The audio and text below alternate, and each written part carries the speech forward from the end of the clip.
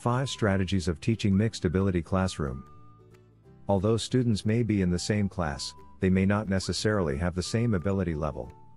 This can be seen in all classes. However, this can become very noticeable in a class designed to teach a language to someone who is not a native speaker. It is up to the teacher to notice these differences in ability levels and restructure their lessons accordingly.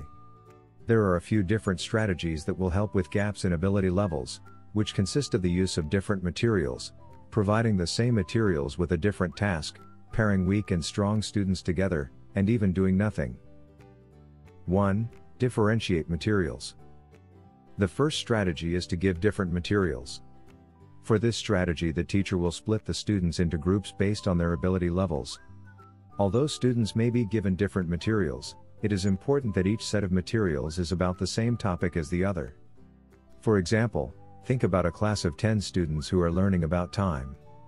There are 5 weaker students and 5 stronger students. The stronger students will be given pictures of clocks with a specific time, including the seconds. They will be challenged to write the time in a more complex way. Meanwhile, the weaker students will simply have clocks that only have the hour and minute hands. This teaching style will allow the more advanced students to not get bored, while the weaker students will not be discouraged. 2. Differentiate tasks. The second strategy is to give the same materials with a different task. The students will be grouped the same as the previous strategy.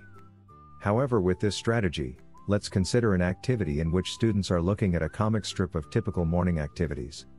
Each group will receive the same comic strip. The stronger students will receive a list of questions, containing ideas such as what, how, and why. The weaker students will receive a set of questions, focusing on just what is happening in the comic strip. This strategy will also allow stronger students to be challenged, while weaker students will gain confidence. 3. Peer learning. The third strategy for gaps in ability levels is to pair weaker students with stronger students. It would be best to strategically pair one stronger student with one weaker student. For a class of 10 students, there would be 5 groups, each containing one strong and one weak student. It is important to consider personality to make sure that a strong student does not do all of the work. If paired correctly, the stronger students will motivate the weaker student to work harder and improve their skills. For this strategy, you could utilize a role-playing activity, in which one student plays a store employee, while the other plays a tourist trying to buy something. 4. Do not differentiate. The final strategy is to do absolutely nothing. This strategy will allow students to assess everyone's ability level, and pace themselves accordingly. Every student in the class will receive the same materials and the same task. If utilized correctly, there should be no real gap in activity level. There is a significant risk that the activity may end up being too difficult for some, and not challenging enough for others. An activity you could use with this strategy is a Find Someone Who activity.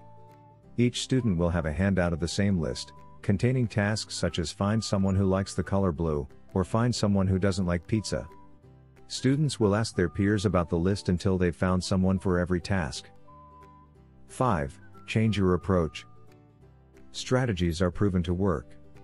Sometimes all it takes is changing your approach to the students, when you are explaining the directions of the task for improvement to be seen. This is something I have personally seen work in everyday life. Although I do not have in-class experience as a teacher, I do have a lot of experience teaching people things outside of the classroom. I grew up as an athlete. There were many times in my athletic career, in which I was expected to teach the younger athletes, and ones who were not as skilled as I was, how to do things the right way. Many of my teammates who were at the same ability level as myself, would often get angry at the weaker ones when they were not understanding the directions for various skills. For example, during our softball off-season, we did mat room drills, which was when groups of us would need to follow hand commands from our coach exactly, or we would have to punish. A group of the younger students kept messing up, but all my teammates did was yell at them. I quickly noticed that it was the nervousness and pressure of not failing their coach and upperclassmen that were getting in their heads, so I asked them all to stay after school with me. I calmly explained what each hand command meant. I stayed with them until each group of underclassmen understood the commands, and could execute them perfectly. The next time we had mat room drills, there was an obvious increase in the underclassmen's ability level.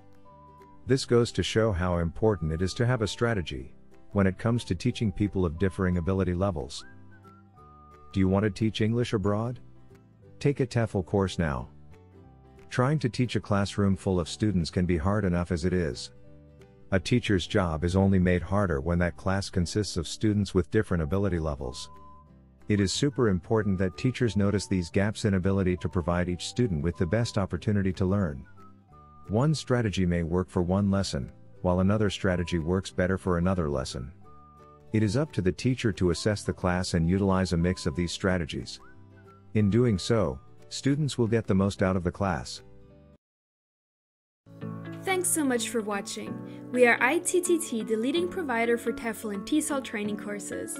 If you liked this video, please subscribe by clicking that button down here and click on any of the videos here on the left for more interesting teaching tips for getting certified to teach English abroad and online.